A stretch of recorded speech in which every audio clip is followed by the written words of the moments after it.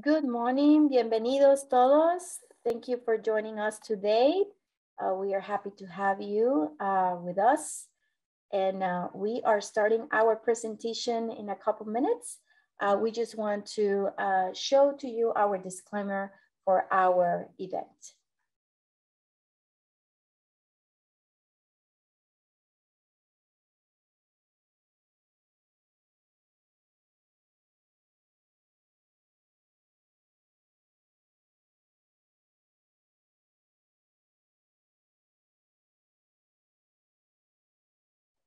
Thank you very much for that. Good morning and welcome once again to our panel, Drawing the Line, How Redistricting Impacts Latino Communities in Connecticut. My name is Janitzi Velez. I'm the New England Regional Director at Hispanic Federation. And we are proud to host this panel with our special guest. Hispanic Federation has a strong commitment to language justice, and therefore we will make this video recording available through our social media with Spanish voiceover. We want to make sure that every one of you are participating in this discussion. Therefore, we also ask you to please place your questions on our chat throughout the event. At the end of the event, we will have an opportunity for you to be able to address your questions and concerns or feedback. Every state legislator is unique, so it's critical to understand what our state does and how it works. Legislators in each of the 50 states address issues that directly touch our lives, frequently debating even more important matters than those addressed in Washington, D.C. The goal of redistricting is to create and maintain voting districts that adhere to the one person, one vote principle. The redistricting process can appear complicated or even difficult to comprehend at times. With this in mind, we have invited 3 experts to discuss the redistricting process in Connecticut and its impact in the Latino community. Please join me in welcoming our guests. First, John Twains, Director at Large, People Power for Maps. Thank you so much for joining us to represent the League of Women Voters in Connecticut. The League of Women Voters in Connecticut is committed to promoting effective public policy and informed participation of citizens in government. The League of Women Voters in Connecticut will empower local leagues to promote voter participation, serve voters, and preserve good governance locally. Thank you once again. Next, we have Fulvia Vargas. Hi, Fulvia. Associate Counsel of LatinoJustice. LatinoJustice works to create a more just society by using and challenging the rule of law to secure transformative, equitable, and accessible justice by empowering our community and by fostering leadership through advocacy and education. Thank you, Fulvia. Next, we have Dorian Kahl. He is the Director of Civic Engagement Research at NALEO Educational Fund.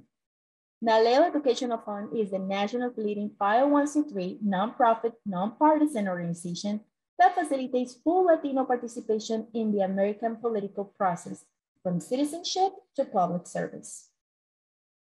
But before we go with them, I want to share with you a special message from our representative, Juan Candelaria. Please, let's join.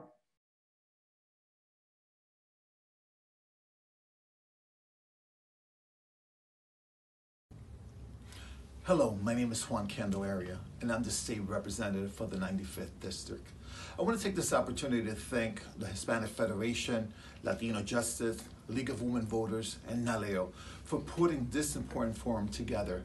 I think it's critical that we engage in the conversation of redistricting and the impact it has on the Latino community. We need to engage in this conversation to ensure that everyone is knowledgeable about the importance of redistricting and how important it is for us to have a seat at the table. Sometimes we have to sit back and think out who are the leaders that are at the table drawing these lines. Are they inclusive of our community? Maybe, maybe not. But we need to engage in that process. And the only way we can do that is by participating. We need to involve our community, create awareness of the importance of redistricting, and help resources come to our state through the federal government? Why is it important that every person is counted? Those conversations need to happen, and we need to create the awareness. For instance, we have never had a successful candidate for a statewide office. That is the problem. Maybe our parties are not taking us seriously, or maybe we need to induce our party to ensure that we have a Latino candidate. But we need to do that as a community. That's the only way it's going to happen. We need to introduce ourselves into that conversation. The other issue that we have is at the national level, we are undercounted by at least 5%. That has an impact on the districts and the drawing of those districts. So we need to participate and be part of that process. Now, if we're not at the table, others will be making that decision for us. And who's going to be at a loss?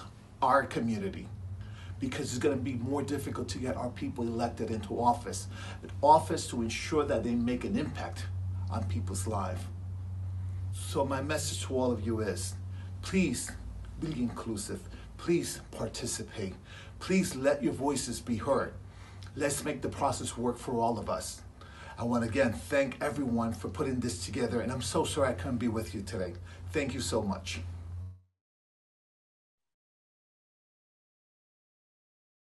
And we are grateful for this message, and also we wanted to say thank you to the Connecticut Network who is doing the stream live of our event today.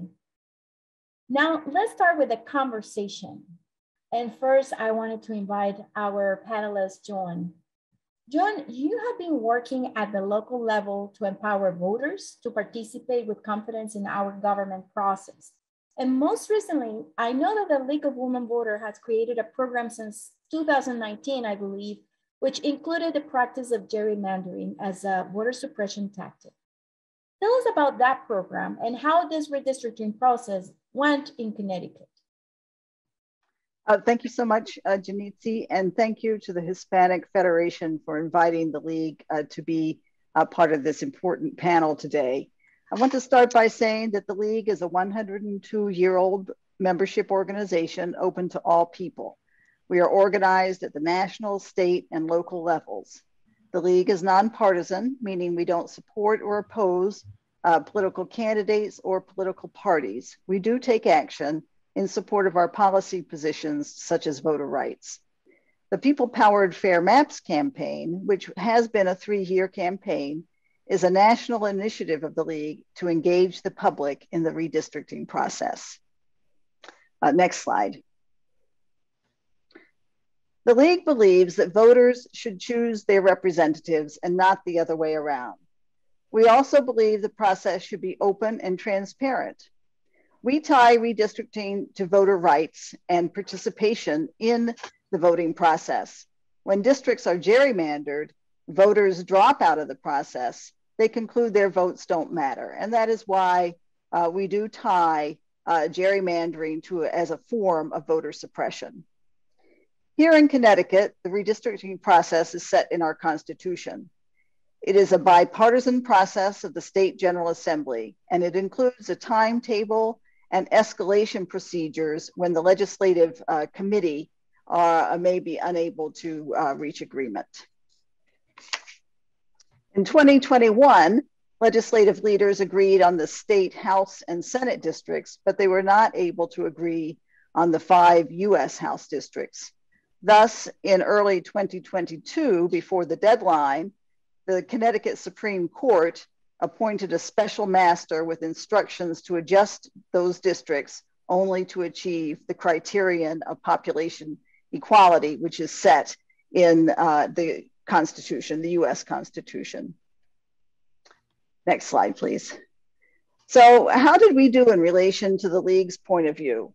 On both public input and process transparency, Connecticut's process can be much improved.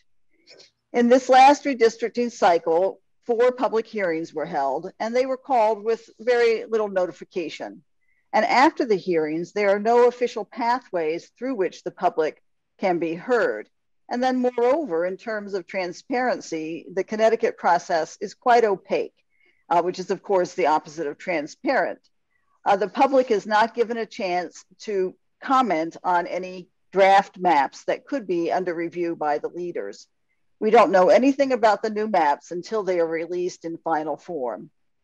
So in conclusion, the Connecticut process is closely held by the legislature and is completed behind closed doors, and those processes are set in our state constitution. So here are the Connecticut district maps for the state Senate and the state House. And Connecticut is a small state of about 3.5 million people. However, we have 169 towns. We have 36 Senate districts and 151 state House districts.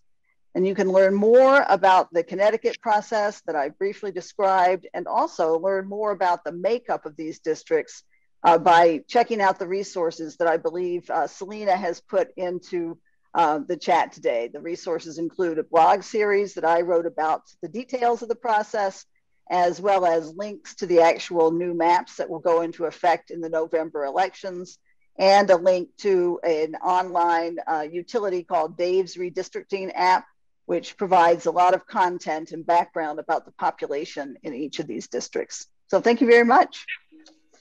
Thank you. This is great information, and I think in a nutshell provides an update of you know, what has been happening here in the state of Connecticut in terms of the redistricting process. And yes, we will be providing these resources and information, additional information on our chat. And I want to take this opportunity to remind to our audience that you are more than welcome to share your comments and questions on the chat. And at the end of the event, we will be able to address those questions. Once again, thank you, Joanne. And now I think that we have a preamble of this conversation, so we can invite Dorian to talk about what is the impact of the redistricting process in the state of Connecticut for the Latino community per se. Dorian, welcome. Great, thank you, Anitzi, and it's a pleasure to be with everyone here in a distinguished panel. You know, one of the things that I wanted to cover is just really to put it into context, right, with regards to the redistricting process, particularly the growth of the Latino community, certainly. Anitzi, if you can put the slide. So one of the things that we know is that Latinos have had tremendous growth throughout the country, and certainly Connecticut is no different. When we look at the total population growth, we see that about 3.57 million in 2010, and then that grew to about 3.6 million, increasing roughly about 0.9%. That's just 0.9%, right? When we compare that to the Latino population growth, we see that it's about 479,000 in 2010, and then that grew to 623,000 for 2020. When we look at the population groups, one of the things that we see is that Latinos do exceed the growth of other population groups. Not only that, but when we look at the white alone population, had a decrease of more than 267,000 in between 2010 and 2020. Certainly other population groups grew a little, and certainly the Asian Pacific Islander communities, and certainly the 2 or more race category. Next slide. And certainly the share has grown within the state. One of the things that we see is that in 2010, the share of the population, total population of Latinos was 13.4%, and that grew to about 17.3% for 2020. We see that there was, again, the decline in the white share of the population from 71 to 63.2%. And there was some growth in other populations, certainly the Black or African American, and also the Asian Pacific Islander communities. Next slide. So what can we say about the adult and youth population? One of the things that we see in other states is that the Latino population is a younger community. And certainly Connecticut is no different when we know that roughly about 192,000 Latinos are under 18, or that's about 30.9% of the total Latino population, with 430,000 being 18 and older, or 69.1%. So that means that over 1/4, 26.1 rather, of all Connecticut's under 18 are Latino. That's a sizable number within the community. However, one of the things that we do know is that there was a lot of indications during the census count that communities of color, certainly, and Latinos weren't being counted in the same way that other communities were being counted. And what we saw is that the Census Bureau did estimate that there was an undercount of Latinos of 4.99%. More than triple the undercount of the census 2010 rather. And we also know that Latinos, certainly the younger Latinos, 0 to 4, also had a net undercount, certainly in 2010. And in 2020, it seems that it's a lot bigger, more than triple the undercount in census 2010 compared to 2010. More than 1 of every 4 American children are Latino. So certainly, not only is this an issue, certainly, but also very important to understand and continue to understand. Next slide. So what about the electorate? You know, we've already seen the total population, but with regards to the voting age citizen population, meaning those that are eligible over 18, 320,000 Latinos, or roughly about 12.2% share of the total voting age population is Latino. One of the other things that we do know is that the registered voters, total registered voters, about 2.2 million. Latino registered voters is 213,000, or a share of 9.7%. So certainly a sizable a group of the registered population, and certainly the voting age population is Latino, as we see from these numbers. Next slide. And again, just looking at age breakdowns, and certainly when we look at, and what I've mentioned before with regards to Latinos being younger, the 18 to 24 population, when we look at it from the Latino perspective, the share of the 18 to 24 Latino population of the total Latino population is 13.7 compared to 8.8%. And we also see this very similar pattern in the 25 to 34, and then certainly the 35 to 49, where in 35, 49, you know, it's pretty much the same with regards to 28.3% share. But when we look at the 25 to 34 range, rather, it's 21.3% for Latino and 14.6%. That is very different when we look at 50 plus. When we look at the non-Latino population, it's more than half are 50 or older, while Latinos, it's just roughly around 36%, the share of the total registered population. Next slide. So what does this mean for the Latino population? Certainly one of the things that we've seen, and certainly what has already been covered by Joanne, is the growth of the Latino population is critical for the state. Not only that, but we also know that the continued growth of the electorate will continue to grow. So the Latino voter turnout must keep pace with that growth. And I think this is really key. When we actually think about the electorate growing and Latino population growing, one of the things that we also see is that the registered population certainly continues to grow, but it's not keeping pace with the overall voting age population. And we also know that the turnout isn't keeping pace. And certainly we see this trend in other states as well. So again, candidates in both political parties and also organizations must continue to invest significant resources to sustain mobilization for the Latino population as a whole. And certainly youth is really important and key. Next slide. Thank you.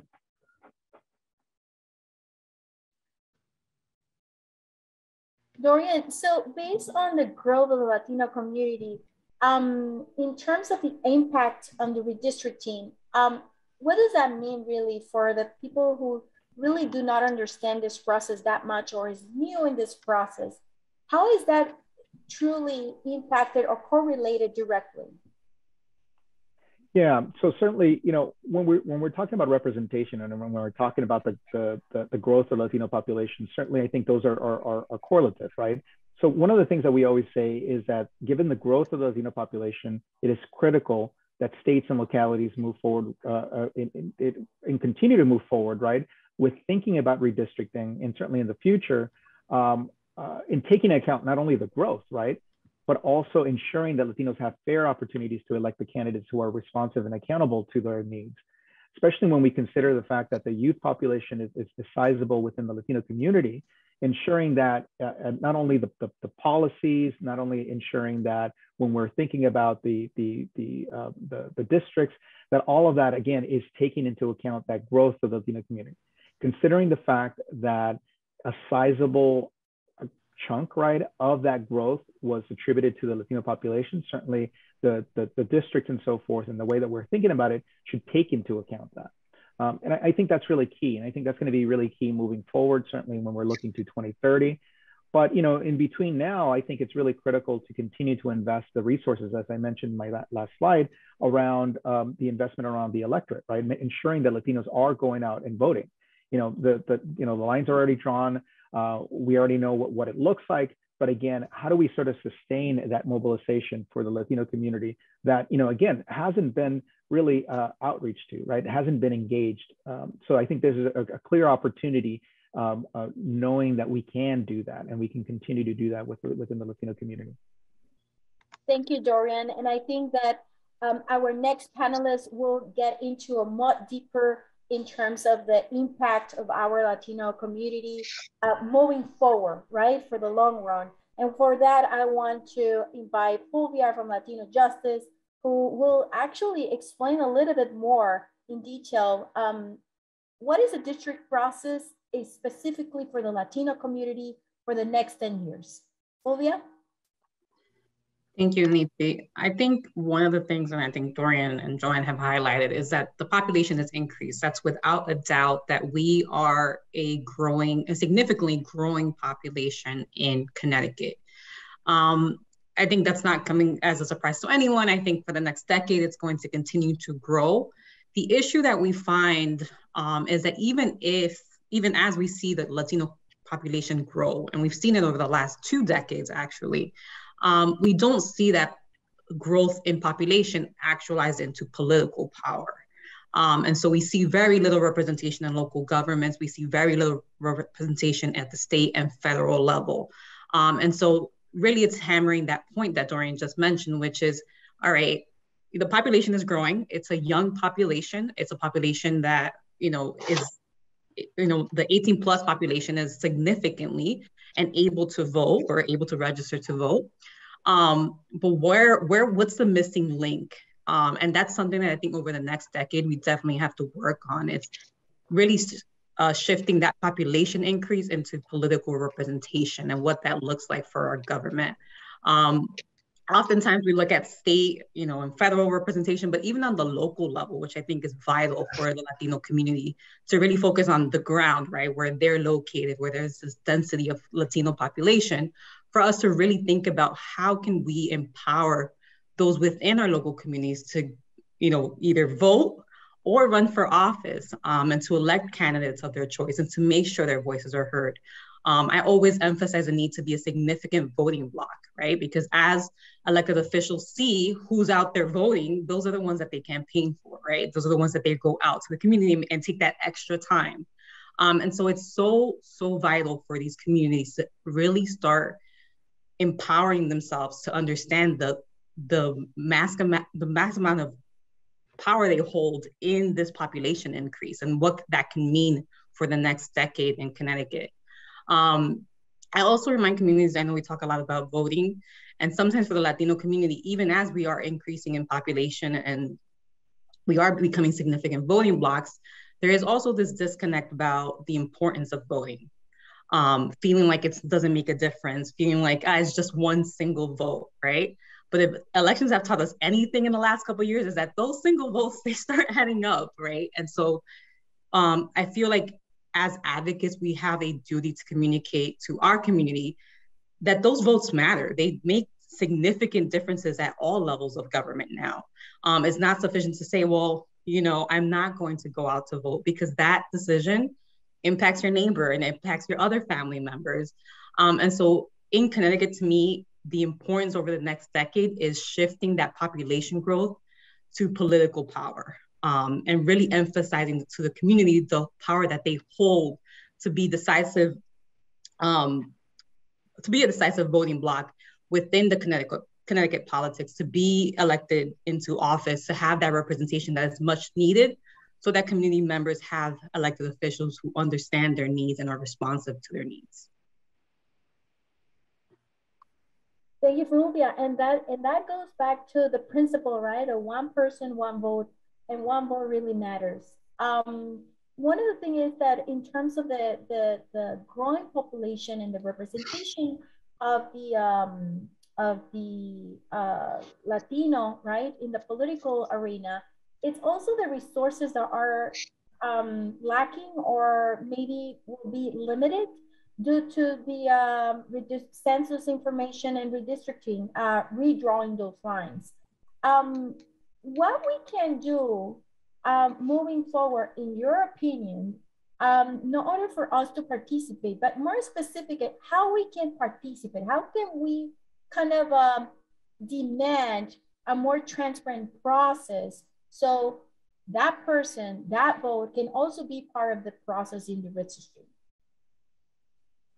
I think the only way you demand more is by being a voice, being an active voice. It's not sufficient to just be a number. I think census, we talk about numbers and population increases, but it's not sufficient anymore.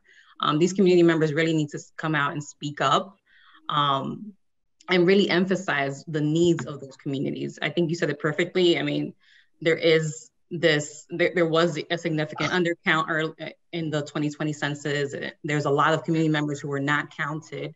But it's still really important to really use your voice, really go out and hold elected officials accountable to your community, because that's who's voted to represent you, right? There has to be some accountability that we empower our communities to do, to hold elected officials accountable for any action that's related to the community. So I think that's one of the most important things that we can do and start working on in the next decade. I also think that, you know, we do a lot of census work at the end of the decade, right? A lot of it takes place, you know, 2029, we are all going to be scrambling. We're all going to be knocking on doors, and it works, you know, for the most part. But I think this process has to be ongoing, right? Voter engagement, census count, it can't just happen at the end of the decade. It has to be a continuous process that, as community members, as organizers, we continuously engage in with folks, that we continuously remind them of the importance, that we emphasize, you know, the difference that it makes to funding for local communities, really make them active at every stage and not just, you know, parachute in and scramble at the end of the decade to emphasize the importance. Because at that point, you know, it feels more like it's urgent, I guess I should do it, but there's not really an understanding of the why behind we do a census count the way I think we should be emphasizing to our community members. And I think, Fulvia, to your point, it's not only about knowing, it's understanding. And this is why this type of conversations are so important in our communities. Yes, of course, after the pandemic, we are doing hybrid models, we are doing virtual events, but it is very important to provide the information for our citizens and residents in the state, and at a national level as well, you know, for every individual to understand how the government works, how every process in the government that takes place and make a huge impact in our daily lives starts, right? And I want to go back to Dorian, but Dorian, just hold a minute, because I know that NALEO Educational Fund has been working, as we have, on the census at the national level for many years. But let me go back first to Joanne. Joanne, you guys, as a League of Women Voter, have a more specific kind of a position and a strategy of how we can improve this process in the state of Connecticut. Tell us a little bit about that. Thank you. And there is another slide associated with that. But before I speak to that, I do want to also emphasize something that's been alluded to a couple of times regarding the population equality criterion for districts. So districts at whatever level, whether it's the US House or the state's Senate or the state House, have to be of substantially equal in their population size. And the point of emphasis I want to make is that is the entire population. It is all of the residents. It's not citizens, it's not voters, it's everyone who lives in the state. And that is why, one of the reasons why the census is such an important process, because those are the numbers that are used then to establish this constitutional criterion of population equality. And that criterion hasn't always been in effect. It's been in effect since the 1960s, when a variety of court cases brought it to its existence. Before that, districts could be of unequal size. And the example that I use is, imagine a district of 1,000 people right next to a district of 100 people. And you can see quite readily that the people who are in the 100 people district size have more access to their government. It's easier for them. There are few of them. So in that way, they're overrepresented when they both have one resident. So that criterion was established in the 1960s, that it's population equality that districts need to have. And that is, of course, the League does support those three criteria there: equal population, Voting Rights Act, which of course has been undermined since 2013, and contiguity, geographic contiguity. But the League supports independent redistricting commissions, non-political redistricting commissions, as the best way to keep the public, all of the public, at the center of redistricting. And that is another reason both Dorian and Fulvia have spoken so well about the importance of activism. That is a key criterion to move that forward. It will be a heavy lift in Connecticut because our process is established in the Connecticut Constitution. And we know that legislative leaders are not eager to release that process. So that's a challenge for Connecticut. The League also supports, which is Voting Rights Act, effective representation of linguistic and racial minorities. And in Connecticut, we do have a number of racial majority districts in the State House. And then preservation of communities of interest. And we oppose the preferential treatment of political parties or incumbents. So I think there's one last slide, which is this, again, the core message that really summarizes it all, that voters should choose their representatives rather than the other way around. And those are the criteria that we would like to see in place: transparency, public input throughout, and independent commissions. And it's very important to, again, repeat that the gerrymandering is tied as a form of voter suppression, in that it discourages voters from participation, when in fact we need all people actually to be engaged, and all eligible voters also to, of course, be engaged in the voting process per se. And one last point I'd like to make, which is I've been inspired by this panel today and would love to be talking with you afterwards about how we as the League might be able to help provide some resources that you might be able to use further. Thank you. Thank you, Joanne, and I'm sure that we will continue to include those resources in our chat. As well, we will continue to provide more information about the organizations and the panelists that has been throughout this event with us. It is important that we highlight that after census, for those who don't know, after census, there is a process of redistricting. And one with the other is correlated to the direct impact of our communities on resources, representation, and really what we're looking here is to highlight how this year this process went in the state of Connecticut, and more important, what does that mean for the next years, and how we can provide potential recommendations and work together to better the process for the next decade. When you talk about, Dorian, when you talk about census and redistricting, you're already talking about 2030, right? And it seems that it's going to take a long journey for us to prepare, but really it's a multi-year preparation because it is a multi-year impact when we think about it. How you think that based on the preparation and the work that NALEO Educational Fund did around census and then later on redistricting, we should prepare for 2030? Yeah, so there's a couple of things, right? I think, it's been said, by not only Joanne and certainly Fulvia with regards to, how census data is certainly used to apportion not only U.S. House of Representatives and certainly for other redistricting efforts as well and drawing the lines. One of the key things here is that because it is being used for that, certainly the count itself is highly important. We know that the Latino community has been undercounted in the past, and certainly there is every indication, and certainly the data that I've shared also indicates that there was an undercount for the 2020 census as well.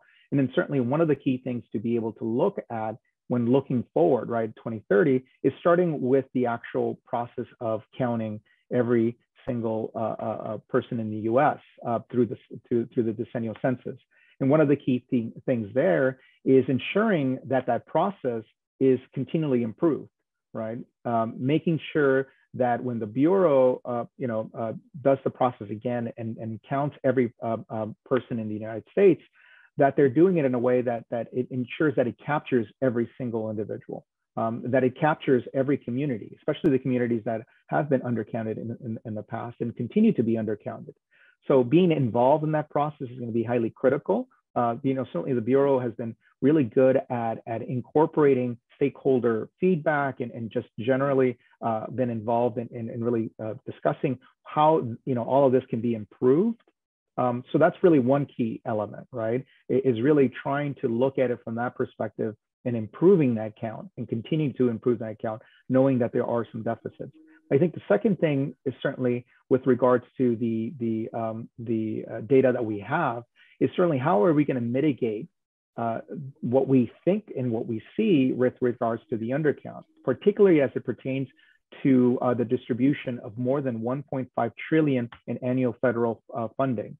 And certainly because census data is used to be able to determine how funding goes to states and states and other localities, is really important to be able to understand not only what the magnitude was, not only at the national level, but also at the state level and beyond. And then the other thing is, of course, how do we then mitigate that, right? We know that there was an undercount 4.9% at the national level. But what about the lower geographies?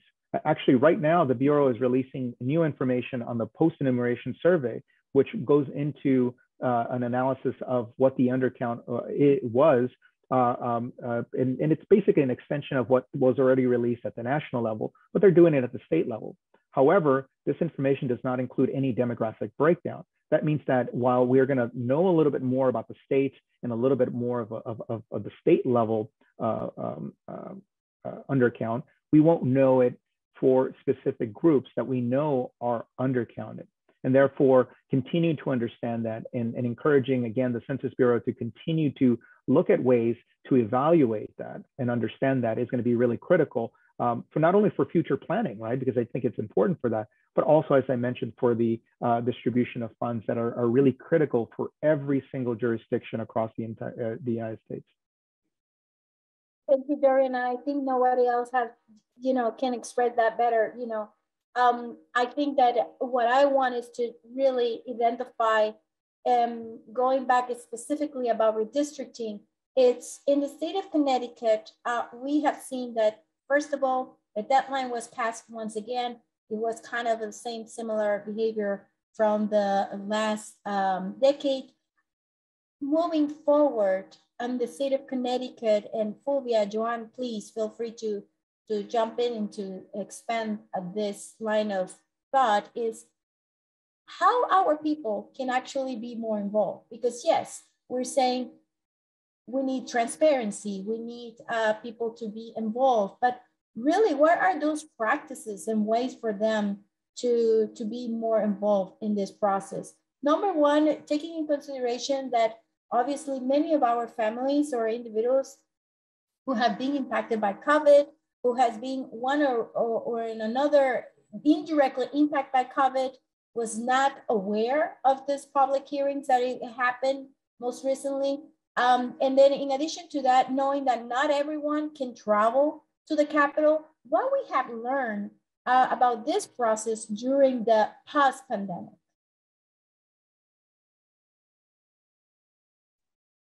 Fulvia, Joan? Well, I'll speak first. In terms of the redistricting process per se, one thing is that I think in terms of public engagement in general during the pandemic, I think that we have learned about the fact that tools like the one we're on right now, these virtual tools, are here to stay. And the General Assembly has used those virtual tools. They are necessary, but they're not sufficient.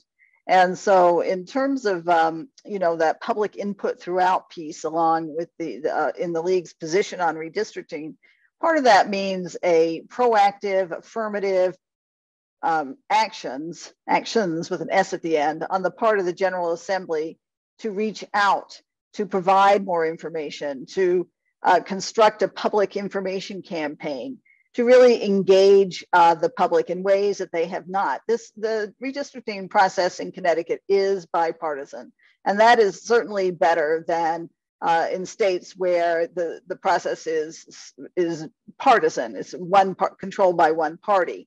But it is not, it can be improved. And one way that it can be improved is through a conscious plan of action to engage the public, and not just to sit back and wait for people to show up to testify, but rather, as I said, to develop and then undertake a campaign. And organizations like the League of Women Voters and other organizations would certainly would help in trying to get that information across. So that's something that comes to mind right off the top of my head. Yeah. So in terms of figuring out how to get really people involved, I think one of the things that we've kind of talked about in this process is really holding individuals accountable. Like, yes, it's a bipartisan process, but how did we only end up with 4 hearings, right? Who made that call, and why just 4? I think if COVID has taught us anything through this 2020 census, is there is no excuse to not have people engaged, right? Like, you can do in-person if people feel comfortable, you can do remote, you can do telephone, like the technology is available. There is now no sort of, I won't say no barrier, because internet still can be a barrier to some communities, but there's no excuse anymore to really limit the engagement from the public, right? It doesn't have to be an in-person hearing, right? It can be webcasted. You can have people from all over the state. So I think really there's now no excuse anymore. And holding elected officials accountable means 4 is not enough. 4 hearings are not enough. Are these hearings being held only in the evenings? Maybe sometimes someone has a night shift, right? Or is there an opportunity for a hearing on a Sunday or a Saturday? We had that in, for example, in New York, where they held 1 hearing on a Sunday, because it makes a difference. Being accessible to the community makes a difference. Another idea that we've kind of talked about a little bit more is wondering whether, if this process, if redistricting was conducted by people and not politicians, would people be more engaged, right? If we had redistricting commissions that were formed by voters to redraw the districts, would that mean that the process would be a little bit more engaging than just having elected officials draw districts? And it's something that we've talked about here and there, kind of figuring out. It's really difficult to set them up. Constitutional barriers really limit our ability to just create independent or citizen commissions like they have in some states. But that is also thinking about whether this is the best process. Does it always yield the most participation from the public? And maybe it's also a time to reconsider how the process is currently being laid out. And I would add to that, Fulvia, that was absolutely correct. I would add to that one of the things that the League advocated for after the maps came out was that the legislature take up a bill. We proposed a bill to study redistricting processes and how to integrate more of that transparency and input in to the process in Connecticut. Now that this is of course the short session and that bill was not called, but I do think that would be a great way, and it would keep interest in redistricting going in this interim. One of the things that we can't do is just, let things fall to the wayside. And I think speakers have already spoken to this, try to gear up, a couple of years in advance. We need to have some ongoing kind of attention brought to this.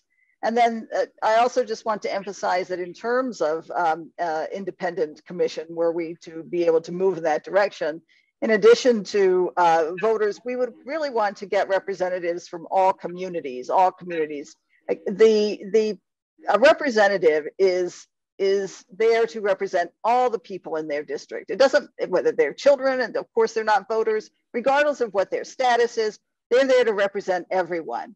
And so to get that message across, that it's a project, a need, just like Fulvia said, for all the citizens, and see, not just citizens, everyone, to get engaged in government. We all have a voice, and it is important to use it. Thank you. It is important, and talking about voices, we have two questions on queue from Taryn. Actually, the first question is for you guys, for the panelists. Do you think that the similar new use of communities of interest by the 2021 Redistricting Commission as a frame in redistricting conversation is a step forward towards a more fair redistricting in the future? I'll just speak to that quickly. I mentioned that the People Powered Fair Maps campaign was a nationwide campaign of the League. And so that meant we heard a lot from different voices. And we met regularly. We met once a month to talk about how things were going, what challenges, et cetera.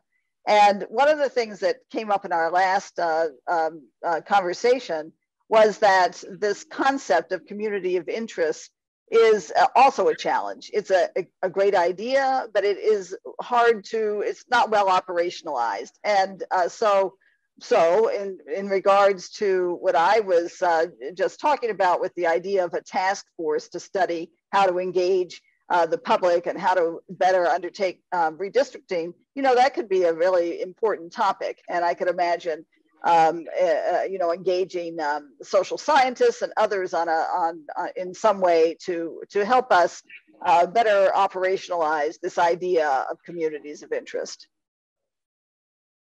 Thank you, Johan. We have another question, and this is more around the automatic voter registration. The legislature in 2020 moved forward to codify and expand automatic voter registration beyond the DMV to other states agencies, beginning with, but beyond the Department of Social Services. Do you see any successful prioritization of implementation or implementing the automatic voter registration beyond the DMV to increase voter registration in the Latino communities? And I will say yes. I will say that in terms of course, we do want automatic voter registration, but more importantly, what we want to make sure is that this access is available to all individuals. And not many people, not everyone goes to the DMV, right? Not every community has the potential access for transportation, for private transportation. So it is important that throughout the social services, human services, different departments in the government and outside the government, these opportunities are available to everyone. So that is a good way to improve and to increase the voter registration, but we cannot just rely on that. There is another question. What do you think are the main factors behind low turnout of Latino voters, and how can this best be addressed? Dorian or Fulvia? I can take a first stab at it. And so I think there's a couple of things. I think one is removing any sort of misconceptions or myths, right, around the Latino community that they're not engaged, right, that they don't really care about the elections, that they don't really care about voting and so forth. That is just not true.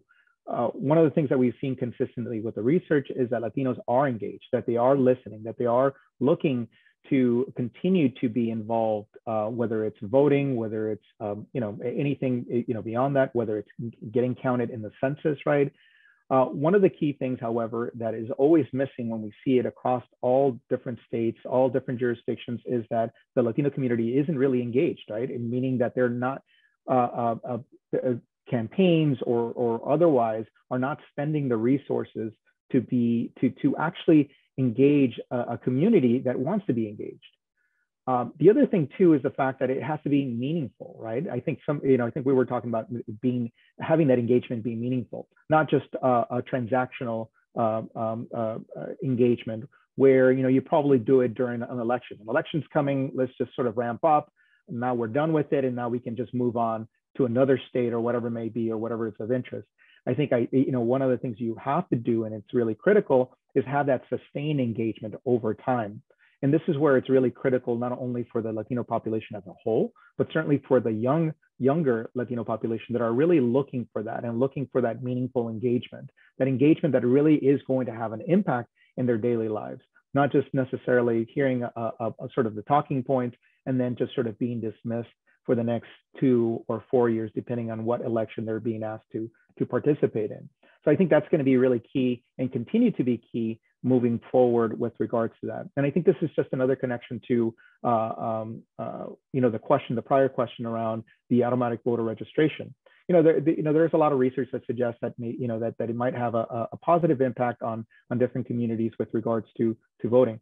One of the things that I could speak to, however, is really around the idea of making things a lot easier for communities that are eligible to register to vote. And not only to register to vote, but also making it easier to vote. Adding additional layers, adding things that certain individuals might not have to be able to cast a ballot, and it is their right to do so, is not the ideal thing, right? It's just something that is just not going to work. It's going to make things a lot harder for a community that is already looking for additional information and what the process is. We've done some research in different states that really sort of illustrate this, right? This idea that Latinos do want this information, that they do want to know how to register to vote. And if there is an option to mail in their ballot, how do you do that? Taking them through that process. I think Yanitzi mentioned this earlier with regards to really understanding that process, right? And really giving them the information that they're going to have that is going to be necessary for them to do the things that certainly will make them more active in the political and electoral process. And I wanted to pause for a minute, Dorian. I think that's exactly what we're looking for, that type of answers, right? And just really to have a robust conversations all around the redistricting, that different type of impacts and involvements. But I wanted to say thank you to our participants who have been sharing comments and questions. We appreciate that. We are almost at the end of our virtual event. And I really wanted to give you that 1 minute to each one of you if you want to go over any final thoughts before we close our event today. I just want to say, I think just having something that Dorian mentioned, aside from making sure that we are continuing to grow as a community to register to vote, we also have to stay aware of barriers to voting, like closing of polling sites, language accessibility, different forms of voter registration, absentee ballots, same-day voter registration. Those are things that can be put in place, or things that we should be aware of to make sure that even when we are growing as a population, even when we are registering, there are no obstacles that are placed that really prevents us from being able to exercise that right to vote. Thank you, Fulvia. And I think that as a coalition, Hispanic Federation, as well LatinoJustice and many other organizations, but really for the Latino community in particular, we have been leading those type of conversations, right? And advocating for those services. Voter access is important, and it goes not only to a polling place, it's about language access, it's about the convenience of people to really go out of work or wherever they live so they can cast their votes. And I think that is crucial, and we need to continue to educate our community so they know their rights, they know where are the opportunities out there for them to go out and vote, and also to have a meaningful vote, and understanding the political process, how to study the elected officials who are running for office and things that are impacting their neighborhoods, their community, their state. But then again, I wanted to give another minute to Juan or Dorian for final thoughts. I'll just say thank you so much again for inviting us. The League of Women Voters does have a lot of resources. And as I said earlier, this conversation has really inspired me to to want to have additional conversations with all of you about how we can get this information out there in the best way to a wide variety of communities. The Connecticut laws on voting are quite some of the most restrictive in the country. And that is also because they are embedded in our Constitution. This fall, on November 8th, we have an opportunity in Connecticut to bring early voting, a process that helps with voter engagement. It allows in-person voting on days other than the election day. We have an opportunity to agree to change the Constitution to allow our General Assembly to create procedures around that. And the League supports that referendum question. It will be on the Connecticut ballot. And we urge all Connecticut voters to vote in favor of that referendum question on early voting. I'll be really brief. I think one of the key things is knowing that, certainly the redistricting process, happens every 10 years. One of the key things, however, is that there are a lot of things that happen in between, right? One is the preparation for 2030 decennial census. How do we improve to ensure that the undercount is mitigated, minimized, removed completely? Certainly being part of that process is really critical. Certainly within the purview of voting and so forth, how do we remove as many barriers as possible to ensure that Latinos do have an opportunity to cast a ballot, register to vote, that sort of processes, if you will, that are really key to the Latino community and continuing to ensure that they have a voice in the process. And I think there are many other aspects of it that I think my clear point is really that between now and certainly the next census is really all the work that goes into it and the preparation that goes into it, and being involved in that process and having a voice in that process, I think is going to be really key. Dorian, absolutely, it's going to be key, and we need to continue to have these conversations because this is an ongoing process, right? It never ends. It's like you restart the engine as soon as you end the other part of it. And we are so happy, so grateful to have you guys here with us this morning. I'm also thankful on behalf of Hispanic Federation. Thank you for all the participants who have joined us today. I want to also highlight that backstage we have Selena Marte, our program coordinator in Connecticut, and also David Castillo in DC, our communications manager, providing support for this event. I also want to highlight the participation and collaboration of CT Connecticut Network, who has been streamlining this virtual event on their channel. It is important that, yes, we continue to have these conversations, we educate our communities, but also those nonprofit organizations who are in the front and center of our communities across the state are involved.